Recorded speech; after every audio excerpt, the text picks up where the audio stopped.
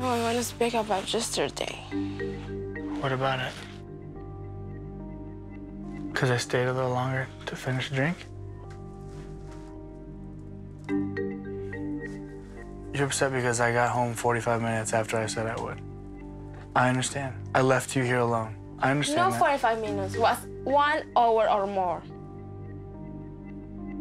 I told you I was gonna finish my drink and I was gonna come home. But why?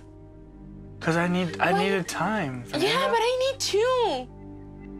I need to speak with someone. The other night you were on the phone for 6 hours. You think it's the same? I just think it's really unfair. I've come home where Fernanda's been on the phone with her friends for hours, which is absolutely crazy. And how many times have I left the house to have a drink? Once. 2 times. 2 times in how many days? And me, tell me. Fernanda, you haven't had the opportunity to make a lot. 0. But you're gonna have that opportunity, Fernanda. You've only given it a short amount of time. You got upset over. But you are so selfish, Jonathan. You have your job, you have your routine. I don't have nothing. I haven't left the house.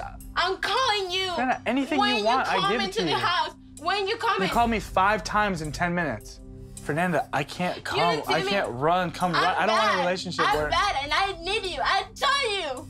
And you stay to finish your drink with your friend. No. No. I need you here and you need me here with me. Because I'm here in another country for you. And you can't leave me alone.